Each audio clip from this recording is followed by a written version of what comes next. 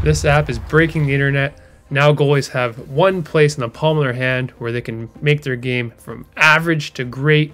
It looks and functions just like Netflix, filled with HD videos. You can learn every skill from the basics to NHL level skill. You can learn ahead, build up your retention. If you're struggling with a skill, you can search. Struggling with a glove save? Have a look. We have the fix for you. In-season programs ensure that you know what to do in practice. You're practicing with a purpose and your game is consistently getting better. Want to save a video for later? No problem. Create your own playlist. Hey, skills I want to work on tonight. What I want to do this week. What do I need to get better at this month? You can favorite videos. You can find that all in your profile. Everything's custom to you. This is your best guide to become the best goalie you can become. Mental performance are what make good goalies into great goalies. We have that covered. Sports nutrition keeps you fueled for practices, games, tournaments. We have recipes, everything you need to be the best version of yourself on the ice. Join now. Enjoy 7 days for free. We have 50% off during the holidays. New content every week. This platform will only get better. Don't miss out now. We'll see you on there.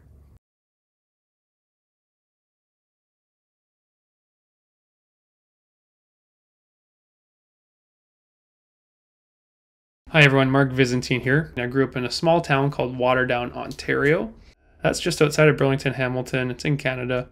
And there I played house league for 2 years before moving up to AA as a full-time goalie. I was fortunate to move up to AAA after that. So I think I would have been probably 10 years old my first year at AAA. Played for the Halton Hurricanes. Played 1 year for the Hamilton Junior Bulldogs, now the Hamilton Steel.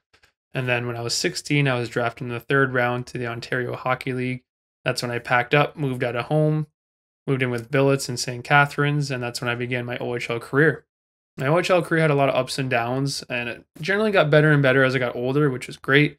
I didn't play a lot my first year, which was hard, but my second year I worked really hard in the offseason, came back, and was able to be drafted 1st round to the NHL to the Arizona Coyotes. Before turning pro, I played World Juniors. I played on Team Canada twice, earning a silver and bronze medal, as well as earning a gold medal with Team Ontario at the World Challenge. I broke a few records in the OHL, one being the most shutouts in a season with 10, going back to the 1950s, which was great. Once I turned pro at 20, I moved down to the US. I started my pro career in the American Hockey League during the lockout season, and I was very fortunate to play my first NHL game at 21 years old in my second season against the San Jose Sharks. I had 2 really bad ankle injuries after that. I ended up getting both my ankles fused, which is why I stepped away from the game at 25 years old. I tried to make a comeback, but unfortunately my body just couldn't move anymore, which was tough. So here I am now. I'm here to help the next generation of goalies try to have the same opportunity that I had, and if not, still have fun while doing it, and obviously giving them the best chance to develop their skills and honing their craft. So I appreciate you being on here. You being here means that you care about being a good goalie parent, which some of you who may or may not have played hockey can be tough. It can be really hard navigating these waters. It's kind of a unique position. I look at it almost as like it's a team sport, but being a goalie is almost like an individual solo sport of its own, kind of like tennis or golf. You're kind of in the net on your own sometimes, which can be great, or it can be kind of daunting and it can be tough on goalies. It can be very mentally challenging, but it can also give you really great life lessons as an athlete that can kind of transfer into real world outside of hockey. Sorry, we have a cat here. He's very chatty. He's chiming in. So my goal for today is we're going to go over 3 topics. The first one is how to handle the car ride home after a tough game. The second one is how to make hockey fun. It kind of ties into the same thing as above, but there's some value there. The next one is going to be how to find a good goalie coach and what to look for in a goalie coach. And then we're just kind of going to see where that takes us today. So to start is navigating the car ride home. I really like to share about my own experiences. And for me, when I was young, I can't tell you what age I was when I remember those car rides home after a tough game. I'm going to say probably 11 or 12. I always had a lot of passion in my sporting efforts, whether it was hockey, baseball, any sport I played. I always tried the best I could. So I was disappointed when I didn't do well. And what I remember feeling sad, angry, and I didn't really want to talk about the game. And I think these are common emotions for children. I've heard from other parents that they experience the same thing. And one thing I always recommend is I recommend you asking your child, hey, do you want to talk about the game? And if they don't, you have to respect that. It's very, very important that if you don't and you start talking about the game and they don't want to talk about it, they may not be able to verbalize that to you. And you might create some stress there, some uncomfortableness for them, some anger, and we don't want that. So again, if they don't want to talk about the game, I highly recommend use a 24-hour rule. You wait till the next day to talk about the game, because typically moods have refreshed, moods have stabilized. Kind of look at it like an argument with a spouse. Like if you're angry, hungry, lonely, tired, then it's probably not a good time to have a tough conversation. And I look at these car rides home as the exact same thing. So again, 24-hour rule, I highly recommend. If your child does not want to talk about the game, I would ask them, hey, what could make this car ride home more fun? Is there some music you want to listen to? Is there a podcast that we enjoy listening together? Maybe they just want to watch or play games on their phone. I'm not sure if you allow that or not. But again, empowering the car ride to just be a normal car ride home. Not overthinking it. Be a normal kid. Enjoy the ride home. We'll be home soon. No big deal. If your child does want to talk about the game, I would challenge you as a parent to let them lead that conversation. Be like, okay, which part of the game do you want to talk about? And kind of see where they lead you. Maybe they'll talk about the goals against. Maybe they'll talk about something they did really well. But that's a very important piece right there. Is typically as human beings, through psychology and science, it's been proven that we're wired to think negatively. We're wired to really focus on those negative thoughts because we're wired to react to threats. So typically kids or even pro goaltenders, OHL goaltenders, even the goalies I work with in the OHL, is they think about the negatives and that's all they talk about after a game. Oh, I could have done this better. I should have done this on this goal. What I don't hear a lot is like things they did really well. I could have a game where our OHL goalie, who plays in a really good league and is a really good goalie, they let in 7 or 8 goals, which in that league, it's not very good. It's not fun. It's miserable. No one's in a good mood, and there's a lot of pressure to win. So when I do video with those goalies, I'll show them, here's your whole game. Okay, here's the goal against. We have those, no problem. We can work with that. But what you actually tend to see is all the other things they did outside of the goals against were really good, really positive. And I always look at it like, look at the foundation of your game. Your angles were good. Your depth was good. Okay, your body language was great. You didn't look upset or angry or sad. So when you look at goals against, sure, we could have cleaned up 2 or 3 mistakes there or here. But look at all these other things you did really well.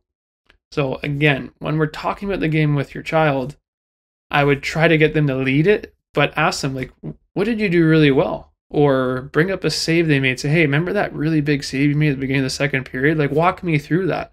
Like, how did it feel? Why don't you replay it to me? Tell me how it went in your head. Describe the play.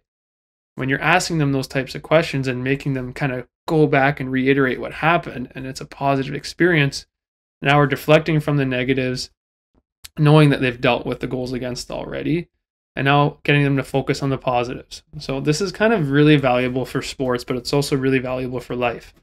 I know for me at 31 years old, if all I do is think about negative stuff, I'm probably not in a great mood. I'm irritable. I'm not happy. I socialize less. But for me, being a goalie coach, there's going to be ups and downs. So I have to make sure that, hey, my goalies didn't play well tonight, but we had a great week of practice. It doesn't mean the goalies are any less skilled. It doesn't mean that the world is ending. Life is going to move on. And that's another important point you can make as well to your child is, hey, like, just because you let in 6 tonight, does that make you a worse goalie? Have you all of a sudden lost skill? Answer is no. Like, you haven't. You haven't gotten any worse. It's just a game. You made a couple mistakes. And the crazy thing about goaltending is usually what makes a bad game turn into average is cleaning up like a couple small mistakes. And what makes an average game to a good game is the exact same thing. And what's even more fascinating is the NHL goalies, the professional women's goalies, Olympic athletes, they make the same mistakes. They are not perfect. They are human. I could show you a mistake an NHL goalie makes. I could show you an OHL goalie make the same mistake. I could show you a minor hockey goalie make the same mistake. Again, so making sure you're really reiterating that, hey, just because you made a couple more mistakes this game, does that make you any worse? No. Again, so we want to create these positive thinking loops, these positive thinking patterns of not just focusing on the negative. It's very beneficial that they also focus on the positive. Carey Price was known to do this, and I think it's obviously a big part of his success because how you think mentally has a big impact on how you perform on the ice and how you manage life as well off the ice. So that's it for managing the car ride home. Again, to kind of go through it all, first of all, empower your child. Ask them, hey, do you want to talk about the game? If not, you have to respect that. Find a way to make the car ride home a little more enjoyable. Put on some music they like. Ask them what they want to listen to. Maybe you listen to a podcast together. Maybe they just want to chill. And if they do want to talk about it, don't just talk about the negatives, which would be the goals against and the mistakes. Try to empower them to talk about, hey, what did you do really well out there as well? Like, you made some saves. Like, walk me through those saves. What went through your head? You know, what did you see? Get them to really kind of replay those positives in their mind and help those positives stick. Okay, again, this is a very good time as a parent to really have a healthy environment for kids to manage their frustration and their anger and their sadness and whatever emotions they may be struggling with after a tough game. I know my dad, he had good intentions, but like I said, he harped on me. He was like, you have to be more mentally tough. You have to be more mentally tough. That's what I heard after a bad game. And to be honest, I got sick of it after a long time. I didn't want to talk about the game. I didn't want to talk about mental toughness. But he had good intentions, and most parents do. And I'm sure all of you here today have good intentions. That's why you're here. But my dad, didn't know how to teach me to be more mentally tough. He tried. He didn't know how to give me resources to be more mentally tough. He helped me a little bit, of course. But I think after a game, my tempers were flared. I didn't want to hear it. I didn't want to talk about it. And I think we could have had some more enjoyable or neutral car rides home after bad games or tough games if we kind of had this modern approach. So highly recommend this. Save this video if you need to kind of come back and watch it. It's very, very important. And remember, kids remember these situations when they're young. They remember when they're angry or upset or going through a tough time. So as parents, this is a great opportunity to help neutralize the situation and kind of be that rock that they need versus kind of going at them to hear and talk about their mistakes. Moving on, we're going to talk about how to make the game fun and not take it too seriously. So this may be more applicable for parents with goalies who are older and play at a higher level, such as AAA or even like OHL or Junior A. And I can directly relate to this. I have a couple of great stories about myself taking the game too seriously. The first one is how frustrated and angry I was after a bad game. I don't think it's bad. It shows that I care. Every sport I played, I gave it everything. So to me, frustration and anger, it's a healthy emotion, but it's how we process it and how we deal with it. That's where it becomes healthy or unhealthy. Excuse me. And for me, when I talk about taking the game too seriously, a lot of it kind of revolves around my attitude and my preparation before games.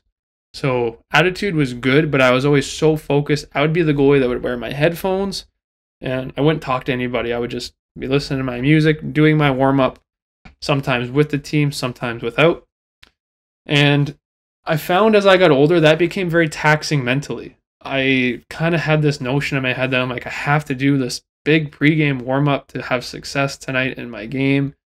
And when I turned pro and the game became a job and I started playing more and more often, that's when I started to get stressed out about my pregame routine.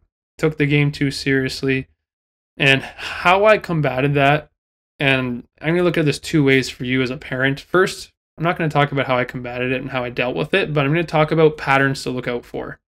So watch for isolation. Watch if your athlete is isolating themselves before a game. Are they doing stuff on their own? If they are, doesn't mean it's a red flag, but ask them, hey, do you enjoy, like, first of all, find out what they're doing. Like, are you juggling? Are you doing your warm-up? Or do you like to be alone? Find out why they're on their own and find out if they like it. If they find it to be positive, then that's fine. But I still encourage goalies and all athletes like to warm up with a teammate, a friend, or with the whole team. Just being part of the team. It's fun. Usually players are loose. They're kind of joking around a little bit. And it's a fun environment to be in. Whereas I myself, I kind of tortured myself to like have to do the same routine and warm up every game. And coming off of 10 days of travel, it was exhausting. Playing a 6th or 7th game in 10 or 11 days was a lot. And some days I'm like, I don't want to do my full pregame warm up because I'm exhausted, but I'd do it anyway and I'd push through the fatigue. Whereas really, I should have just been like, yeah, I'll do half my warm up today. No big deal. I'll have my on ice warm up. And just because I warmed up less doesn't make me any less skilled. Okay, but the major pattern to look for first is isolation. Make sure kids aren't isolating themselves. Try to keep them involved with the team if possible, unless they kind of enjoy being off on their own. That's the first one. Second one is not letting the game consume them. Most kids are good with this. Most kids, once they leave the rink, they go live their life. Obviously, we have some children who just absolutely love hockey. They get home every day. They play road hockey. They shoot pucks. And that's good as well. So again, this is kind of why this refers more to like the higher end athletes who are kind of in the upper teens, but really making sure and asking them, like, before a game, do you feel stressed about having to do your pregame warm-up? Do you feel stressed about having to put your gear on a certain way? Because if they do, that's when you want to take a step back and like really ask them, like, hey, if you juggle for 3 less minutes before a game, does that mean you're not going to make a save on the ice? Like, have you all of a sudden forgotten how to be a goalie? The obvious answer is no. Sometimes goalies need to hear that. I remember I myself was so stuck in my head where I'm like, oh, I have to do this. I have to do my full dynamic warm-up to play well. Whereas like, no, I really could have done no warm-up if I had to and played great because I'm a great goalie and I worked really hard in practice to set myself up to succeed today. So it's kind of creating those healthy thought patterns. And one thing I'll do with my older goalies who I would even say in minor hockey, but definitely in OHL, is I'll challenge them to change up their pregame routine. Say, okay, today you're going to do something totally different. Do it in a different order. Change up your warm-up exercises because how you warm up will not dictate how you play. Yes, routines are a positive thing. They help us kind of get in the right mindset. But once you're an elite athlete and you do this repeatedly all the time, it's good to break up the routine and challenge yourself mentally so you can prove to yourself that, hey, I didn't do the same thing I normally do before a game, but that really doesn't change how good of a goalie I am. I can still go out, play really well, and use my skills that I've been working really hard on in practice. Okay, again, making sure the game's not too serious. Try to make sure your kid's not beating themselves up after bad games. This is very difficult to deal with, and it's kind of a case-by-case basis.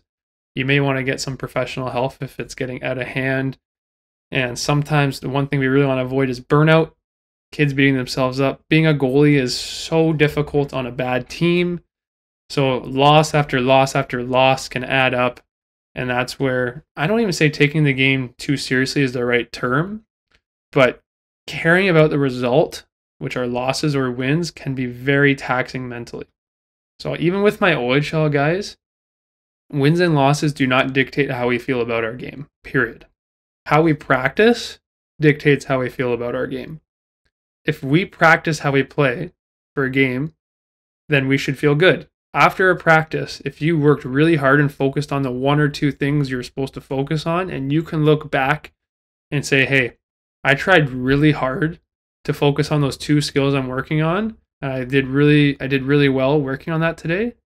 To me, we should feel really good about that. Great. I did the best I could on the ice in practice today.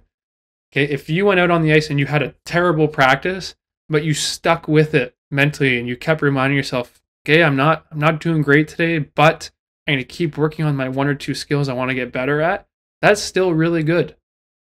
Okay, if you have the same practice where you're struggling and you got away from the 1 or 2 things you wanted to work on, and you didn't pull it back in and you just kind of let it go and shut it down, that's a different conversation, but that's what we want to watch out for. The harder you work in practice, the more positive benefits you're going to have in your game because A, you're practicing how you play. B, generally when you work hard, your confidence increases because you're getting results in practice to set you up to succeed in your games. And C, once you enter your games knowing you worked hard in practice, you kind of have the same consistent mindset. You're like, yeah, as long as I just keep doing what I do in practice, I'm going to succeed in a game. Okay, so again, the big point is all refers to not taking the game too seriously. But the big point here is how do we keep a positive mindset, right? Because taking the game too seriously is one thing, getting burnt out is another, but gaining confidence from results is a big no-no. Having to win a game to feel good about how good you are as a goalie is an absolutely mental breaker. It's no good. So I want you to challenge your athletes. Not challenge, but to me, I like to use the word challenge, but ask them after practice, like, or ask them before, even more importantly, sorry, hey, like, is there anything you're going to focus on today? Is there one or two things you could work on? That's where my app Netminder really comes in handy. Full videos on what you can work on in practice and learn new skills. But outside of that, empower them to tell you, hey, yeah, I'm going to work on A and B today in practice. And then after practice, ask them, hey, like, did you focus on those two things you said you were going to? And if they say, yeah, they say, great. That's awesome. That's great progress. Like, you empowered yourself to do that. You chose to work on things, and that's going to help you be better. I didn't have to tell you to work on those things. You did that all on your own. So it's kind of that same conversation we have around praise versus validation, right? Try to stay away from the praise. Try more so to validate.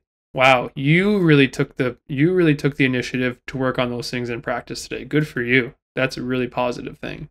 Stuff like that goes a long way, and it really helps by not being burnt out. Now, can you do all those things and still struggle with losses? Yes, and that's okay. When goalies are really struggling with that, that's when I recommend professional help. Talking to myself or talking to someone else who works with athletes is a very good idea. And moving on to our last talking point, we're going to talk about how to obtain a good goalie coach and what to look for in a goalie coach, what makes a good goalie coach, and what to expect. Now, the tough thing with this space is, depending on where you live, sometimes goalie coaches are a dime a dozen, and sometimes they're scarce. So for this example, I live in the GTA, Greater Toronto area. There's lots of goalie coaches. You can kind of hand pick who you want to go to. And to me, it's very important you're getting the best bang for your buck. So first and foremost, my first point has pros and cons, but you want a goalie coach with at least some experience. Now, to contradict that first one is, I don't believe that just because a goalie played at a high level doesn't make them a good coach. I've experienced that firsthand as an athlete working with goalie coaches who played in the NHL, goalie coaches who played in the OHL. I've experienced good coaches who didn't play in the NHL but were amazing goalie coaches as well. But you want at least some experience, just so it goes to speak that they actually played the position and understand it to some degree, of course. Okay, the second one, and this is one that I find very interesting, but I always recommend it, is let's say you have two options. You could pick goalie coach A, who is a very good goalie coach, has a goalie coach who has a great resume and comes highly recommended by someone. Then you have a goalie coach who's maybe a bit younger, less experienced. Maybe they know some stuff, maybe they don't. The hard one here is goalie coach A may not have a great relationship with your child. Maybe they just don't mesh. Whereas goalie coach B, who may not be as good, has a great relationship with your child. To me, I always recommend that choosing the coach your child gets along with the most goes a long way. Typically, the good goalies may grow out of a coach at some point, and you will see that happens more commonly than you think. But I don't think it's proper for kids to go to a goalie coach because they're good at what they do when the kid or child does not have a good relationship with that coach. For me, whenever I'm coaching with my athletes doing private lessons, I am always there to try to help them with skills and try to help them mentally, but I'm always trying to add an element of fun and an element of getting to know them and making goalie training more so an experience versus just coming in and doing drills. I take great pride in doing that, so I really recommend that you stick with a coach that your child really enjoys working with versus trying to find the best goalie coach. The next big one in terms of what to expect from a good goalie coach. So forewarning, not a lot of goalie coaches do this. I'm trying to help spark the goalie coaching community and getting coaches to do this more. But goalie coaches should be tracking what they're working on with your child. You should be able to say, hey, what did they work on 2 sessions ago? And that goalie coach should be able to answer that. I can tell you 9.5 out of 10 goalie coaches, I'd say maybe 9 out of 10, it doesn't matter. Not a lot will be able to answer that question. Unfortunately, this is an industry where kids get brought in, goalie coaches probably make up the drills on the spot, and then you leave. Are you going to get some benefit out of that? Sure. you're still doing goalie drills, you're still doing something, but is there actually stuff being done in a proper order, and is there some actual development happening there? That's where it gets dicey. So for me, I'd always ask the goalie coach, hey, like, what's your plan? Like, how do you see this progress happening with my child? What are they going to work on in the future? Can you show me a plan? Can you show me what they've worked on in the past? And be prepared for coaches to kind of make stuff up on the spot. For me, I always have a note going for each and every athlete I work with. Here's what we worked on 6 months ago. I could show you. Here's what we're going to work on next session. This is very, very important because to me, they're actually investing in your child. They're investing in their development, and they're investing in doing things in the proper order. And again, when we talk about the Netminder app, that's where skills are taught. Everything's in the perfect developmental order, so skills are learned at the proper pace and in the proper order. So I challenge you to really make sure you're getting your best bang for your buck from your goalie coach. It's going to really help and give your child, to me, the biggest chance to really learn, be a sponge, and become the best goalie they can. The first one is try to find a goalie coach with some experience of playing at a decent level, junior A, junior B, OHL if they can, or pro, even better. Choosing the goalie coach that your child meshes with the best, that they get along with the most, having a great relationship, that's very, very important. And then C, making sure there's a development plan. Can you show me what we worked on in the past? What are we going to work on moving forward? Yeah, I don't expect a goalie coach to say, hey, 10 sessions from now, this is what we're going to work on. But hey, yeah, next session, this is what we're going to do. 2 sessions from now, this is how we're going to graduate up into these new, bigger and better skills. So again, I want to prepare you. Not a lot of coaches will be great with that last part, but just having that conversation may spark something inside of them to actually help start tracking those things, and then you're going to get more bang for your buck. Okay, so those are the 3 biggest things I wanted to talk about today. And again, I'm going to be doing these live sessions probably once every 3 or 4 weeks. I'm always open to your feedback. Please let me know if there's something I could do better. Please feel free to DM me on Facebook anytime. I appreciate that you're here. I appreciate that you're trying to be the best goalie parent as possible. If you like, there is an option to tip for these videos. I don't charge anything. I don't expect tips. Anything is appreciated, though. It always helps, goes a long way, and it helps me make more content for you as parents and for goalies as well. And that's all for today. I wish you all a very great Merry Christmas. It's December 19th, so you may be watching this now in current. You may be watching this 6 months from now, but have a great Christmas. Enjoy your holidays. And again, some time away from the rink is a healthy thing before I'm sure Christmas tournaments pick back up. All right. Have a great one. I look forward to seeing you on the next one. Take care.